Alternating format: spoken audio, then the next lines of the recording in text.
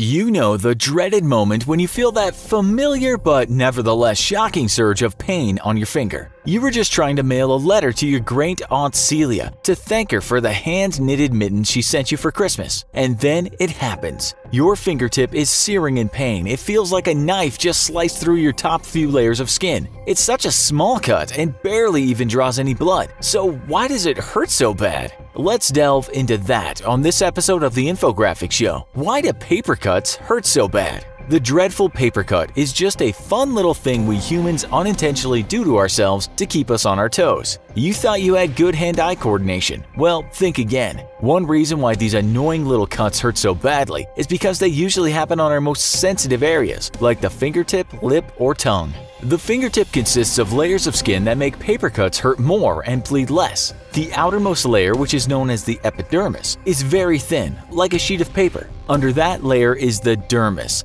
This is where all the nerve endings are. The dermis is a bit thicker, about 5 or 6 millimeters, and paper can easily cut well into the dermis layer, lighting up all those nerve endings and setting your fingertip on fire. Not literally, of course, but the reason it doesn't bleed very much is that the cut doesn't go deep enough to hit the blood vessels. That's kind of good so you don't make a bloody mess all over your paper, but somehow it actually makes it worse since your blood is full of wound-healing chemicals that activate cells to get the blood to clot and protect the wound. Unfortunately, a paper cut doesn't get the benefits of blood, so this relatively superficial cut may not heal as quickly. Another reason a paper cut hurts so much is that even though a piece of paper is flimsy and doesn't look anything like a blade, the edge of a piece of paper can be razor sharp. You can't really see it with your naked eye, but the edge of a piece of paper resembles something more like a saw with a serrated edge and does a lot of microscopic damage to your fingertip when it cuts it. Have you ever tried to cut through something with a dull knife? The knife pulls and tears rather than easily slicing through it. That's what paper does to your fingertip when you get a paper cut.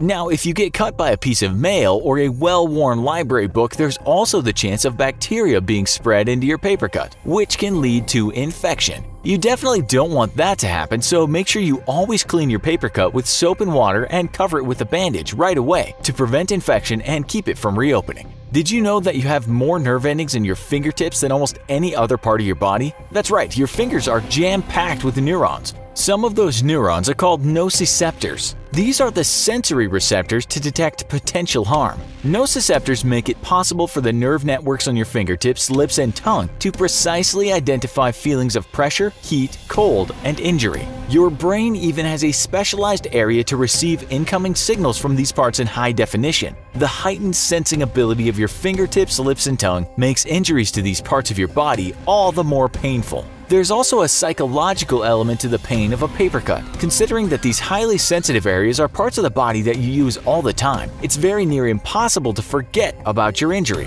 Another problem is that the fact that a paper cut is a shallow wound that bleeds very little. That means that the damaged nerve endings are left exposed near the surface of your skin, making that area feel especially vulnerable to new injuries. In addition, a fresh cut on your finger, lip, or tongue will tend to reopen throughout the day, causing you to relive the sting over and over again. If you were to get a paper cut on your forearm or your back, the likelihood is that the sensation wouldn't feel as sharp and painful since the nerve endings are a bit more spread out on those parts of your body. If you'd like to try an interesting experiment to test this out, try taking a paper clip and unbending it so that the 2 points match up next to each other. Press the 2 points into your fingertip and your brain will sense that there are 2 different points of pressure. If you take that same paper clip and press it into your forearm or your back, your brain doesn't register that there are 2 separate points of pressure. You'll just feel it as pressure in one area. Pretty cool, huh? What's a small thing that causes larger than expected pain to you? Be sure to check out our other video, Illegal Things That You Do Every Day. Thanks for watching, and as always, don't forget to like, share, and subscribe. We'll see you next time.